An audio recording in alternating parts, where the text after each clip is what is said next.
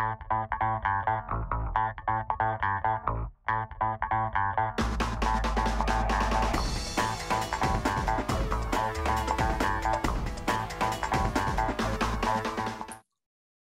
everybody, and welcome back to another episode of 6 Degrees of Associations. I feel like I'm starting off every episode these days saying this is one that's been in the making for a bit, but it is. We got recommended to talk to Joe Waters of Selfish Giving back in when we were speaking with Amanda Keefer, if you remember that, Lucas. And we're so excited to finally get you on the show today, Joe. So thank you and welcome for being here. Yeah, thanks for being here. And thanks for Amanda to the recommendation. Absolutely. She spoke volumes of you. So we can't wait to unpack everything that you've got to say. And I have to say, your accent's my favorite accent in the world. So I can't wait to sit back and listen. I'm going to try to do my listening ears always. Let's get Joe talking. More of that accent. Yeah, I know, right? Bring it out. A lot of people say things about Boston accents, but they say nationally, after a Southern coastal accent, the Boston accent is the most desirable accent. It's so the best. I was actually kind of surprised by that, but you can't fight the numbers on this, right? You can't. Right. Wicked good is an accurate description. Yeah. Exactly. Well, my family hails from Providence, Rhode Island. So it's like even a little stronger in there. So I love that accent. So I grew up with it. And welcome, Lucas. Good to see you. Thank you, Aaron. Again, we've been talking about this outside of the pod for a while. Amanda got our gears churning about cause marketing, and this is going to be a lot of fun. Yeah. So, Joe, maybe you could just start the show off by telling us a little bit about yourself and Selfish Giving. Yeah. So I have a big background in the nonprofit world. I've spent about 30 years either working for or with nonprofits. I've worked with companies, organizations, I should say, like the Arthritis Foundation, Muscular Dystrophy Association. Actually began with the Jerry Lewis Telethon. I worked for PBS. I worked at Boston Medical Center, which is the largest safety net hospital in New England. And I started their cause marketing and their social media program. And I've actually worked for an association too. I worked several years for the Greater Boston Chamber of Commerce, which I really enjoyed and felt like that was very applicable to my nonprofit work. About the time that I was working at BMC, we were, talking about a way that we communicate with the companies that we were working with about the things we were doing at the hospital. And we came up with a little blog. It's called Selfish Giving. I've been writing it now, which seems a long time. It's like 2004, 2005. I think it was December 2004 that I actually launched it. But since then, I've published, hundreds of posts on my site.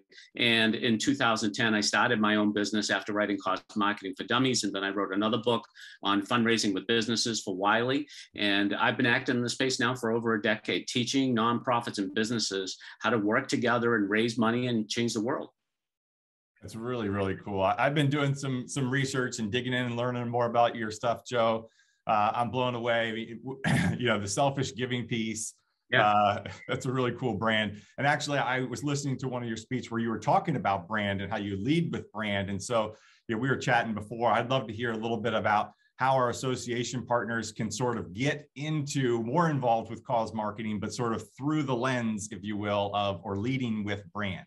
Yeah, no, and let's face it too, your brand is so important. As a matter of fact, I like to tell people brands command, right? Like, especially in the nonprofit world, if you want to do more cause marketing, when we look at the brands that really excel in cause marketing, who are they? They're Product Red, they're American Cancer Society, St. Jude's, of course, Make-A-Wish. These organizations have great brands. But, a lot of times it comes to like, what is a brand, right? Jeff Bezos has said that your brand is what people say about you when you're not in the room, right? But I believe because of technology and mobile media and social media, I really believe that your brand is what people are saying about you online. That's why it's so important that you build a strong, engaged audience online. And with that, what we find is that companies come calling, because companies, what I argue, Lucas and Aaron, is that companies look for audiences to tell them what is good, popular, and profitable in this world. And if your organization has a strong audience, an engaged audience, and either a large audience or a niche audience, or both, you can be very successful with cause marketing and raising money from companies in general, because that's the thing that companies are looking for more than anything else. Yeah, we work with a lot of associations, and I've worked with thousands in the past who have really great engaged membership. They do an awesome job about getting their members and expressing value. And I'd be curious what your thoughts are on some tactical ways that they could start to, sort of pick and choose, right? Because the ones at a national level, who do it really well are going to have people calling them. How do you choose that right partner? How do you, what type of advice would you give them for guiding them through that first step? Well, it's really something to think about, right? Because, years ago, it's funny, Lucas and Aaron, because years ago, I would actually give nonprofits advice and say, hey, take a chance, work with this company, see what happens. There's a great opportunity. But there's such sensitivity out there right now to brand partnerships that we really have to make sure that our brands align with the organizations that we're working with, right? And we have to think sometimes like, is this appropriate? Because we see things, big events like the Iditarod, right, in Alaska, where people are looking at an event like that and they're saying, hey, based on climate change, a lot of, oil sponsors, gas sponsors of that event, there's questionable activities happening during the Iditarod in Alaska. Should we be involved in that as a brand? And then the organization, a nonprofit organization which runs that event, has to think about, do we want to be associated with these people or do we want to be associated with others? So it's very important that you are clear on what your values are and what types of organizations you will work with. And, that's why the first place it should begin in working with companies, it should start with your own brand in terms of thinking about what you represent and outlining it on paper about what that means. I love that. I'm curious if you've, and I know this because I used to work in the automotive industry, and I remember when we kept looking at, nonprofit opportunities, and it was all, climate change was the big thing. And I'm going, guys, I'm not sure how we can be in this conversation authentically right now, so let's not just hop onto the trend of what's everyone's giving to, let's figure out what's appropriate. I'm curious, do you have an example of where, an unusual company decided on an unusual, maybe not top headline, forward nonprofit to partner with from a cause marketing perspective that ultimately really tied authentically to their brand? Yeah, well, I could definitely think of some bad examples of that, right? Yeah. And because those are the ones that really kind of stand out, right? But Sure. We can go all the way back to KFC and Susan Komen, right? Yep. This is back in 2012, 2013, when Susan Komen partnered with KFC for Buckets for the Cure.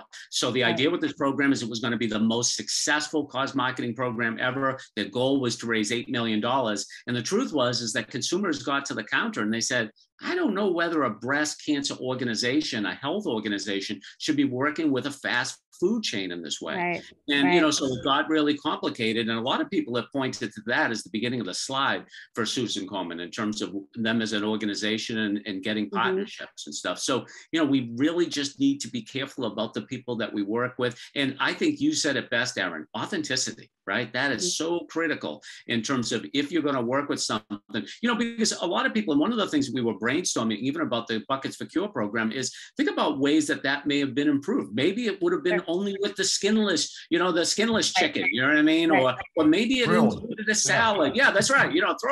Throw a salad in there. There are ways to do this. And what we see in a lot of instances is fast food chains work with a lot of causes, but they don't work with a lot of health causes, right? And the master of this is, of course, is Ronald McDonald House, right? Because McDonald's has a relationship, but they're one step removed from actual health illnesses, which makes it, explains, where their brand should be.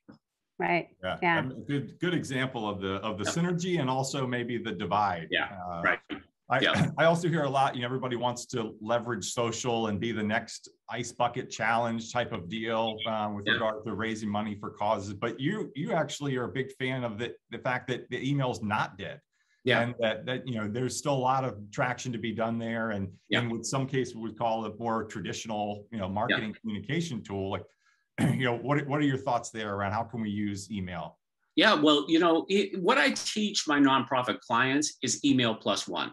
So you can choose. So what I often argue with people is they should have a keystone content asset. And what that means is a place where they're building their digital audience. The best place to do that is email. But a lot of people want to add a social media site, a Facebook page or a podcast, or they want to add TikTok or what have you. So what I always emphasize with people is that whatever you use, it should come back to email, because something that's important in the nonprofit world, Lucas and Erin, and probably in the association world too, is social media is great for awareness, but it's not always great for asking for money. So what we often find is people get to know you through social media, but when it comes to actually making a donation, a lot of times they're doing that through email. And the best thing about email too is you own your list, right? You're not the victim of algorithm changes or outages or changes in terms of agreement and stuff like that. So it's so important that you stick to email as one of the most central features of where you're building your audience, because you own that audience. And over time, after you build trust and value with that audience, you can ask them for money. Yeah, it's captive and it's defined. Yeah, that's right. And the good thing is you can still, and I've talked to a number of people. I actually just talked to an organization the other day that was on Instagram, and they have built a huge audience on Instagram. But the point is they're kind of scratching their heads now because the guy, this has been a great place to build an audience, but we're having trouble getting people to donate to us, right? So what you should have done is actually get a lot of those people from Instagram over to their email list. Right. Yeah, because it is a limited availability to access the client directly that way. Yeah. Social media is, to your point, it's awareness. It's replacing maybe billboards, but it's not replacing the direct mail that you used to receive. That's email. Right. And also email is a great tool to push back out to the social media channels and the content that you produced elsewhere. But I agree with you that it gives your brand a validity that you can't get from just quick pictures or quotes or polls online and things like that. That's right. But, Erin and Lucas, one of the things I want to make, I really want to stress for your audience, which is really important with whatever they choose, is they need to focus on this. What I find is most organizations are engaged in too many channels, and they really need to bring those down to just 1 or 2 channels. Of course, I prefer email, but look, if you want to do blogging, you want to do podcasting, you want to do TikTok or what have you, go all in and be great at it. And don't be just okay at 5 different channels. Right. Yeah, that's a good point. And there's also some timing, right? I mean, we talked, prior to the call here that there's some seasonality to giving, right? With the holidays coming up, that's a big season. Are there other seasons and waves that you see, and is some of that partner driven and specific, or is there really just, this is the best time? Well, the fall and winter, it tends to be a really strong time for cause marketing programs, obviously. And, Pinktober, obviously, is something that is a thing. It's not as big as it used to be. But, what we see is between September and December, some of the biggest campaigns of the year. I mean, the Salvation Army campaigns, which are held outside businesses, right? And we see campaigns with Make-A-Wish. We see Thanksgiving programs from St. Jude. So there are a lot of different programs out there. And but it's a great time of year to raise money because people are thinking about that. What I really encourage people to think about is their corporate prospects as much as they think about their individual prospects, right? Because it's a great time to ask people for money.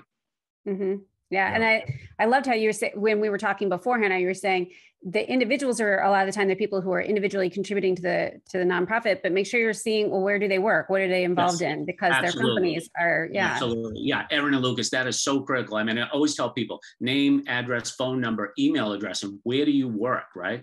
Because what's great is you already have someone that has a connection to that organization. So once you build a strong individual bond with that person, you can go back to that person and say, hey, Jim, I know that you're a senior vice president at Fidelity Investments. They sometimes do sponsorship. Can you advocate us for something like that? So a lot of times what I tell people is good partnerships aren't discovered, they're detected. They're already there somewhere in the organization. You just have to be aware of those people, and you have to be aware of what to do with them once you start working with them. Right. I love that. And I'm just curious, Lucas did talk about the seasonality, and I had sent you a quick question about it, but even over the last 5 to 10 years, Giving Tuesday and the fact that Facebook and Instagram have both, instituted the donate here button. How have you seen that shift the work that you're doing with nonprofits and corporate partners? Because I think sometimes now people are, trying to hit the easy button. Like, oh, okay, well, what we can just do on that Tuesday is just, attach to this cause and just put that donate button there, and then we're done, And what are you seeing at that shift in the business for you? Well, it's interesting because when we talk about things like Giving Tuesday, a lot of nonprofits will come to me and say, should we be doing Giving Tuesday? Should we be doing a day like this? And what I often argue is if you already have a lot of momentum with your giving programs, it makes a lot of sense to do Giving Tuesday. But if you're just getting going with your giving program and it's taking time, you probably want to opt out at Giving Tuesday in terms of asking for money. It's actually a great day to thank people, right? Spend the whole day thanking people, thanking your donors and stuff like that. But I think it is so critical that we really need to think about, because what organizations thrive the most on Giving Tuesday? Well-named brands. And you know who's really thriving too? Colleges. Colleges, because they have a captive audience already, right? So they're using this as kind of the cherry on top of the sundae. And too often people approach it like, when you look at a sundae, you just don't want a cherry on top. You want everything else underneath. And a lot of organizations have to have that infrastructure, that building underneath, so that they can have something on top that's meaningful. Yeah, I agree. It has to be sort of an ongoing effort too. I like the big spikes, ideas, around Giving Tuesday and all of that. But it's sort of like an association, in their events, right? Traditionally, they make all their money around these events, or everybody's got this big hoopla around the event. But isn't there a way to sort of continue the engagement year long, right? It's another nut we can crack. And could there be giving all year long? Because the reality is you just don't know when somebody's going to have a windfall or a heart for something. Unless you continually sort of remind them and make it part of your brand and your mission and your communications, you have a potential to miss a lot of other opportunity. Yeah. And, and associations too ran into the same thing with the pandemic that nonprofits did. Like, wow, and it's not always a great idea to focus on events, right? Because when you can't have events anymore, you can't communicate with your audience. And that's why I think it's so important for organizations to go back to their websites, go back to their email list, and focus on providing content through digital channels, because we know how important that is. And we know coming out of the pandemic too, hybrid is here to stay, right? We will see events going forward, but they're going to be a mix of virtual and live events. Yeah, well said. Yeah, I love it. I think that also it's just Giving Tuesday, and I think it's good for us to talk about it right now, just because it is coming up, and I'm sure there's plenty of people right now scrambling, going, you know what, let's just get in on it. It's almost, to me, a day of like, it's too much. It's like laid on the guilt trip, and then I'm looking at 17 different causes my friends all have in my social media feed. And I'm like, I'm not giving $20 to every single one of these. So then do I just not give $20 to any of them? Do I just then decide that I'm going to do something? And so, it's mostly because people aren't realizing it's because you haven't built any kind of trust or authenticity with me, connection with me to the thing. I'm saying, well, Lucas likes this particular cause. Maybe I'll do it. And if he's the first one in my social feed, maybe he gets my first $20. And then I'm like, okay, I can't do the rest. And think about it though. That's why it's so important that nonprofits and associations, they engage people throughout the year. People do not just want to get that ask. And, we're seeing nonprofits that have creative ways of doing this. Here in New England, the Mark Twain House in Hartford, Connecticut, wanted to develop a strategy so they could reach people outside the Hartford area where the house is located. And what they came up with is they came up with a book club. So every week I get a newsletter from them now that talks about book club guests that they're having on. And now publishers are going to the Mark Twain House and saying, hey, you have this great book club. Can we introduce a new author through this? So one of the things I love about what they do is they are hitting me every week, not with just information about museum hours and what's new in the gift shop, but they're actually talking about like, hey, this author is coming to speak about this topic. You probably would be interested in this. So I love that, and I think nonprofits, associations need to think outside the box in that way too, in terms of how they engage their audience, because when you're dealing with a niche audience, they may be interested in other things that aren't directly related to you, hence the book club, right? You can talk about Mark Twain all the time, but the truth is that people they should be looking outside that and think, look, Mark Twain loved books, why don't we talk about books, because that's something relevant to what we do. It can't always just be approaching you with their hand out. There's got to be some give, some relationship, and ongoing. And then when it comes around, you go, you know what, I've gotten a lot of value out of this. I enjoy their content. I have a relationship here. That's who, I'm going to give my $20 to, as Aaron said. That's right. That's right. And Lucas, that's brands commanding, right? In the sense like someone who is, being relevant in your world, you consider yourself a passionate audience member. And whether you're an association or nonprofit, I think that's so important too. It's like whatever you do, you have to find the passionate people in your space and get them and really engage, because, you can have as few as a few hundred people, 1,000 people, and that audience can be really powerful in growing your audience and moving it beyond that base. Yeah, there's nothing that turns me off more than the organization that hasn't communicated with me all year long and then comes out on Giving Tuesday and goes, hey, it's time. It's Tuesday. Yeah, they're like your best friend, right? Oh, you know, hey, man, you know, look at you, Lucas. You know, have you lost weight? You know, and you know, and it doesn't work, right? You know, and that's what I always tell people. See, that's the thing is, a few weeks before Giving Tuesday, that's when I get all the calls. What's our Giving Tuesday strategy? It's like, that's not the day to plan. Take the day after Giving Tuesday to stop planning for next year. That's how far out you need to be in terms of your planning. Yeah, totally agreed. Yeah. Well, I'm always the one who has to come in with the hook at the end of the episode, make sure that we wrap it up because there's so much we could talk to you about. We want to leave something desired for our customers and audiences to listen and contact you. So Joe, we always end our episodes with asking for a referral. Amanda Keefer is the one who sent us to you. So we're wondering, do you have someone out there that you think that we could continue either this conversation with or other conversations relevant to the association world?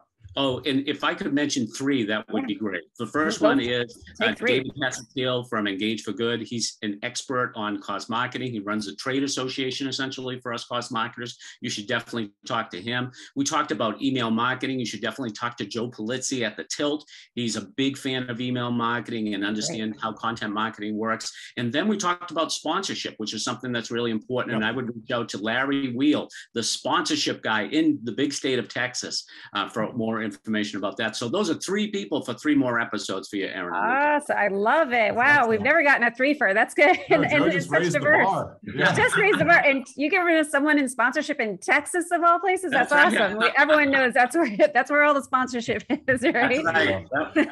They've got big state, big hearts. Yeah. So I appreciate it, Joe. It was really lovely to be able to catch up with you finally. And Lucas, good to see you as well. And where can people find you, Joe? People can find me at my 2 Keystone Content Assets, my website, where you can sign up for my email newsletter. And you can also find me on Twitter at Joe Waters. Okay. And your website's selfishgiving.com, is that right? Yes, selfishgiving.com. Great. Perfect. Yes. And I love it because I think I've been there and I think it comes up right away asking about the email. Yeah, I love it. That's right. Yeah. You can't really escape the email box wherever you go. So, I love it. Yeah. So people go there just to even see that. It's a great catching, and you've got some clever language in there to get people to sign up. So I appreciate it. All right. Thanks so much for being with us today. Nice being with you. Thank you, Joe.